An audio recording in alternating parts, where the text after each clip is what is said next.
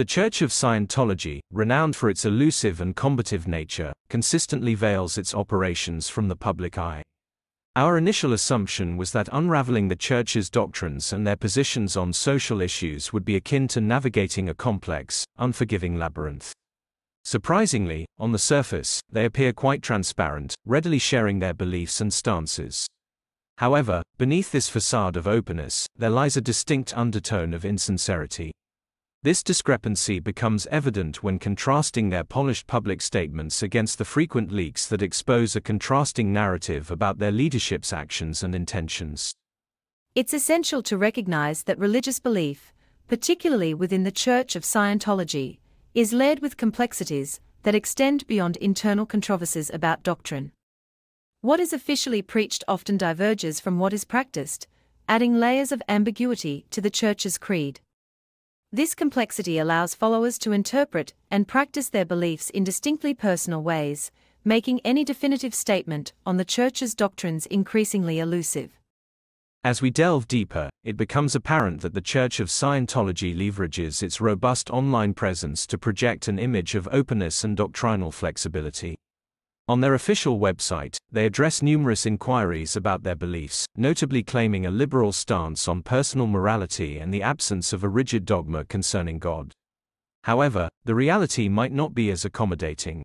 The Church's reputation for enforcing stringent rules and a rigid hierarchical structure often contradicts this outward liberalism. Moreover, testimonies from former members highlight a culture where deviation from the norm is met with severe repercussions. Within Scientology, the notion of divinity is anchored in the belief in a supreme being, a vague entity without an official portrayal or defined expectations about the afterlife. The Church advocates for personal spiritual enlightenment, encouraging adherents to form their own perceptions of God and the afterlife. Uniquely, Scientology allows its followers the liberty to honor other deities and celebrate different religious festivals, reminiscent of the religious inclusivity practiced by ancient Romans. For instance, a Sikh Scientologist is free to wear a turban and adhere to the Khalsa, a Muslim Scientologist may observe Ramadan, a Christian Scientologist can celebrate Christmas, and a Jewish Scientologist can avoid pork, all without conflict with their Scientology beliefs. This ethos of tolerance is embedded in Scientology's moral teachings, which stress that happiness hinges on respecting diverse religious beliefs. This inclusive approach is demonstrated in their participation in Christmas festivities, where they even market uniquely branded items like a high-priced CD player, dubbed a clear sound listening system, illustrating their unconventional engagement with religious traditions. Scientologists mark several significant dates, including March 13th, the birthday of founder L. Ron Hubbard, and May 9th, commemorating the release of Hubbard's book Dianetics, The Modern Science of Mental Health in 1950, which also aligns with the establishment of the first Church of Scientology in your country. Additionally, Scientologists celebrate New Year's Eve on December 31st, using this time to reflect on personal achievements over the past year. Contrary to widespread myths, Scientologists do not worship Xenu, a mythical figure often depicted as a prehistoric intergalactic villain within the lore. Instead, Xenu is part of a broader narrative used to explain certain cosmic views within the Church, serving as a component of their esoteric teachings intended for higher levels of Church membership.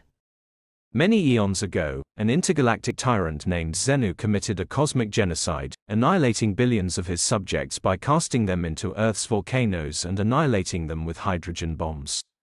The spirits of these victims, termed the Tans, endured, albeit brainwashed by Xenu through enforced exposure to fabricated narratives, including pivotal religious icons and creation myths. Scientology doctrine holds that these the Tans persist within all living beings, influencing mental and physical realms. Adherents believe in the potential to unleash the immense power of their inner the Tan, aiming for supernatural capacities as they advance towards becoming an operating Thetan. At this exalted level, an individual purportedly nears divine attributes, capable of feats like telekinesis or perfect culinary intuition. However, the Church of Scientology has never officially acknowledged Xenu's existence, and dismisses claims of granting supernatural abilities as misinterpretations. It strictly controls the dissemination of its higher teachings, reserving them for those who have ascended to the significant rank of OT3, a status demanding substantial financial and personal dedication. This secretive stance is a stark deviation from the open sharing of creation stories in other faiths.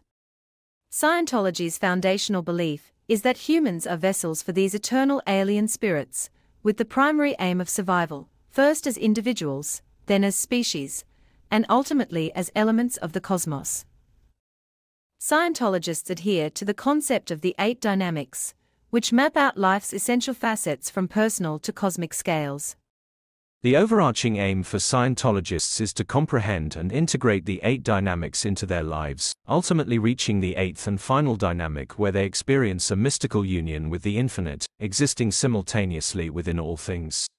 This pursuit, steeped in esoteric teachings, often presents as vague and complex, especially when juxtaposed against the backdrop of tales involving ancient alien genocides and cataclysmic events. Scientology doesn't prescribe a uniform mode of worship. Instead, it encourages followers to adhere to what's known as the Code of Honor. This code is generally benign, filled with aphorisms such as, "Never regret yesterday," "Life is in you today, and you make your tomorrow," and "Be your own advisor, keep your own counsel and select your own decisions." However, some aspects of the code can be more troubling, especially considering the Church's reputation and anecdotal accounts from ex-members about harsh tactics used to enforce compliance, such as, "Never fear to hurt another in a just cause." Additionally, the Code of Honor includes mandates like never desert a group to which you owe your support, and never withdraw allegiance once granted, which have stirred controversy and reinforced the Church's image of demanding unwavering loyalty. Scientologists are often expected to pledge profound loyalty to the Church, sometimes going as far as signing billion-year contracts with the Sea Org, the Church's elite unit. Allegations persist that those who leave the Church are subjected to prolonged harassment by remaining members, highlighting the challenges faced by those who choose to exit this tightly knit community. Such dynamics underscore the complex, often contentious nature of leaving any deeply ingrained community, reflecting broader human tendencies toward control and conformity. Scientology doesn't prescribe a uniform mode of worship. Instead, it encourages followers to adhere to what's known as the Code of Honor.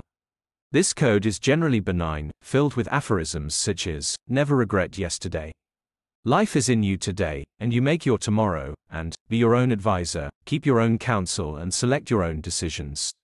However, some aspects of the code can be more troubling, especially considering the Church's reputation and anecdotal accounts from ex-members about harsh tactics used to enforce compliance, such as, "Never fear to hurt another in a just cause." The term, suppressive persons, SPs, is used by Scientologists to label individuals they consider to be antisocial or detrimental to the Church's objectives, encompassing a wide range from historical figures like Hitler to the entirety of the psychiatric profession. Officially, the Church of Scientology claims to harbor no ill will towards SPs, but in practice, this label often serves as a means to quell dissent and isolate critics. Instances of this include allegations of stalking and harassment of those labeled as SPs, highlighted in Louis Theroux's documentary, My Scientology Movie, which depicts him being surveilled by a crew allegedly sent by the Church. This antagonistic stance is notably pronounced towards psychiatry, which Scientology vehemently opposes, evidenced by their creation of the Psychiatry, an Industry of Death museum, critiquing the field. Despite such contentious positions, the Church professes a relatively liberal approach on other social issues. It maintains no official doctrine on matters like abortion or contraception, emphasizing personal choice and autonomy in these areas. L. Ron Hubbard, the founder, explicitly distanced the organization from regulating personal sexual behaviors, signaling a broad, albeit selective, libertarian ethos within Scientology's teachings. While Scientology presents itself as a meritocratic and inclusive religion, L. Ron Hubbard's early criticisms of sexual promiscuity and what he termed sexual deviancy, including homosexuality, cast a shadow over its liberal claims. Although the Church now asserts it does not discriminate based on gender, sexual orientation, race, or creed, asserting a belief that people are spiritual beings where the gender of a minister is not an issue, these proclamations, are somewhat contradicted by accounts from former members. Allegations persist of discrimination, and even attempts to cure homosexuals. Similarly, claims of sexism and misogyny have surfaced from many women once affiliated with the church. In theory, Scientology champions personal freedom and an open-minded approach to moral values, distinguishing it from more dogmatic religious practices. Yet, the practical application of these principles often appears compromised by the internal dynamics and reported controversies surrounding the church. The gap between the public facade and the private practices within Scientology remains a topic of debate and speculation, leaving observers to wonder about the genuine nature of its doctrinal liberality. In the kaleidoscope of modern beliefs where every hue and cry could be mistaken for a divine whisper, the Church of Scientology stands out, not for the luminosity of truth, but for its theatrical mimicry of spirituality. Imagine a cosmic playhouse, where intergalactic dramas and ancient alien sagas are paraded as sacred truths, sold at the steep price of one's reason, and a good chunk of their savings. Here, the pursuit of spiritual freedom often feels like a chase down a rabbit hole, only to find that the rabbit is an illusionist, and the hole, a well-crafted set piece in an elaborate spectacle of smoke and mirrors.